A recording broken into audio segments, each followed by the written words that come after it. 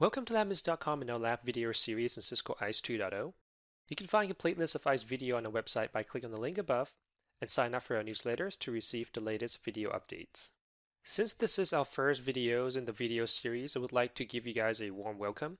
For those of you who have been following our ISE video series, welcome back. LabMinutes have been covering Cisco Identity Services Engine since version 1.1, 1.2, and then 1.3. Although we kind of skipped version 1.4 since there wasn't much to cover in that version, and now it's time for the next version, which is 2.0. Since this is the major release, many of you may expect a lot of changes, and you are correct on that. One of the biggest changes in this release is probably the long-awaited TACACS support. There are also other many cool features, which we will give you an overview in this videos and cover them more extensively throughout our video series. If you're new to Cisco ISE, you might want to start by reviewing some of our previous ISE video series. As in this video series, we're just going to pretty much pick up where we left off from our ISE 1.3 video series. We were not going to be reviewing any basic configuration like how to configure map 802.1x guest access and things like that, but instead we are going to build the new 2.0 feature on top of the knowledge that you guys already know. With that said, let's get a first look at our ISE 2.0 web interface. For our lab setup, we have our Cisco ISE 2.0 with the name LM-ISE1 sitting on VLAN 32 with the IP address of 172.16.32.102. On that same VLAN, we have our Windows 2012 domain controller and certificate authority server at the IP of .40. And both the servers are connected to our core switch 1 that's acting as default gateway and NTP server, and also provide access to the internet. And as a quick reminder here, our ISE server, LM-ISE1, actually has some config on it that we kind of inherited from our lab video series, ISE 1.3. So things like policy set, online updates, protocol settings, and even the switch 1 has already been added to our server. So it's actually a full functioning server, and we will use that as a starting point for this video series. I think what we did on the update videos when the ISE 1.3 first came out worked pretty well, where we went through the web interface and point out what's new and what features are related to those section of the web interface, and then kind of finish off the videos by reviewing the release notes just to make sure that we've covered all of the new features. So we're just going to stick to that format in this video as well. Since we didn't really have a video that covered ISE 1.4, we were trying to point out some of the features introduced in that version in this video also. Alright, so let's get started with our lab here by first jumping into our RDP session that we already have the web interface open for our ISE 2.0. The first thing you might notice here is the color theme that has changed to a darker blue color compared to what you guys might used to in the previous version. In terms of the menu options, at first glance it looks pretty much identical to the previous version except for the additional Work Center menu that you see in the right here that contains the feature-specific configuration section, one for TrustSec and one for TACACS device administration. Would kind of talk about it a little bit more in a little bit here. On the right hand side, there's also some additional icons that you see. One is for license warning right now just because we are running on the eval. Then there's a search icon that you can type, very similar to what we used to have, although the search bar is now hidden and it will show up when you click on that magnifier glass icon. Right next to it is for help to a Cisco ISE documentation, and one nice thing about this is depending on what page you are currently on, when you click on it, the system actually takes you directly to the section of the document that's relevant to the page that you're on. So for example, right now we're on the ISE dashboard, that's why it took us to the ISE dashboard section of the document. Right, then you have an option here to run Setup Assistant. If you want to go through the wizard type of configuration process, then there's an option for the server information. Click on it, and you see that currently you're logged in as a user name admin, host name, persona that's the node is currently processing, system time, whether or not FIPS mode is enabled, the version, which is currently the 2.0.306, and that's the FCS version without any patch applied right now. All the way to the right hand side with the gear icon, you got the account setting that you can change some of the settings of the currently logged in user. For example, currently we are logged in as the admin. You can enter email, first name, last name, just the basic account settings. online help where it takes you to the online documentations. If you click on that, there you go. And feedback, if you want to provide product feedback to Cisco. And finally is about Identity Service Engine, which provides you with the product identifier, version identifier, serial number. These are the basic information you need in order to fulfill your ISE licenses. All right, so in terms of the dashboard page that we are on here, there's not a whole lot that has changed. You can see we still have the system summary, alarm authentication, and other sections, as well as the metric summary section on the top. So there's not much to talk about here. What we're going to do now is just going to progress from left to right and make our way through each of the menus, and at the same time talk about some of the new features. Next is the operation menu. Here we have the live log that has now been separated into Radius and TACX live log.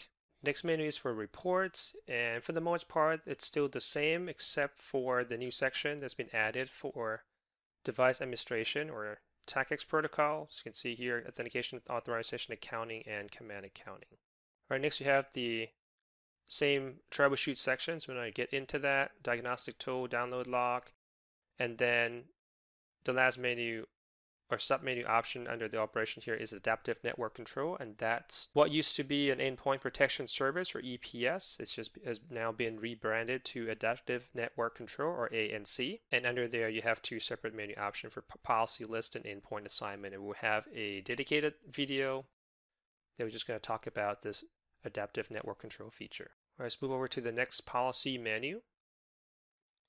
Starting off with the policy set, since we already have policy set enabled with some of the policy sets configured even.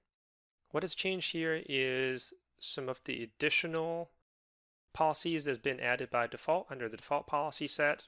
As you can see here, is actually disabled right now, but these are some of the policies that's been added for BYOD onboarding as well as the guest access. So I guess Cisco is trying to help you out with the default config so you don't have to configure it as much if you would like to enable those features. For us, we kind of have everything else created ourselves with the policy set on top, so we're not going to actually be using any of these default policies. Right, for profiling and posture, it stays pretty much the same. There's nothing new here. You got profiling policies, logical profiles. Under the posture, you get the posture policy, same thing. Under the client provisioning, there are some additional default policies as we again keep disabled here for client provisioning or onboarding for iOS, Android, Windows, and Mac OS. Right, and these are the default client provisioning profile that was pre-created out of the box. Right, next let's get under the policy elements and look at under dictionaries. The new dictionaries that's been added here to support TACX obviously is the TACX dictionary.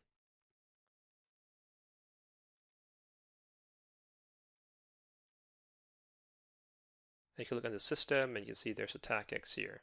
Right, now for conditions and authentication, under compound conditions, there's not much change here, but under authorization, there's additional authorization conditions that was created to support the additional default policies that we just saw earlier.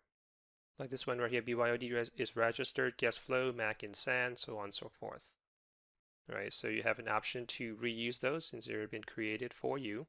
For skip profiling, since nothing changed there. Under the posture conditions, in addition to these default conditions, now to support the new features in 2.0, which is disencryption, you can see there's additional disencryption condition section, and that's just part of the posture enhancement in 2.0. All right, the next menu over is the results, and here under the authentication allow protocol, in addition to the default network access that we are used to see, now we have the default device admin, and that will be used for the TACX authentication.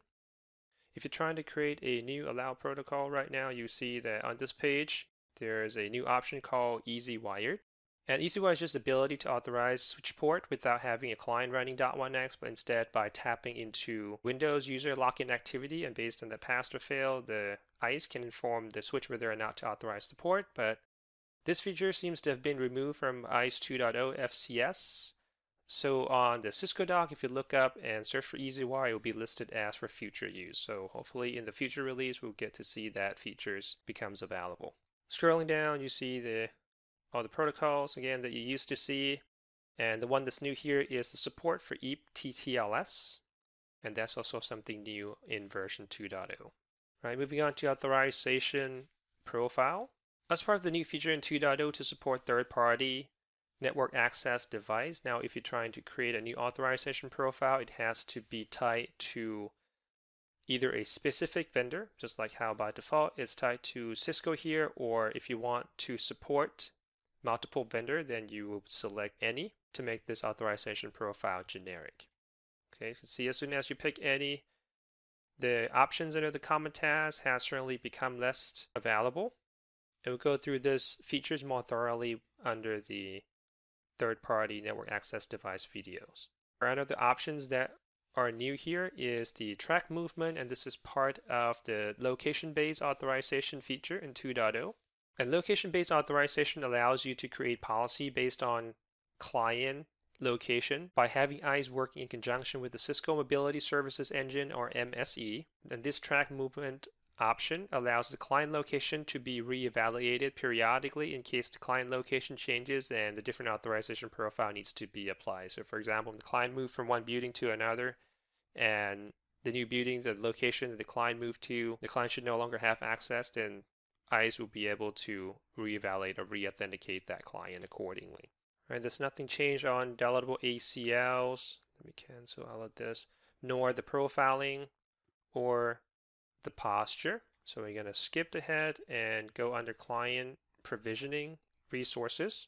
If you're trying to add a new native supplicant profile,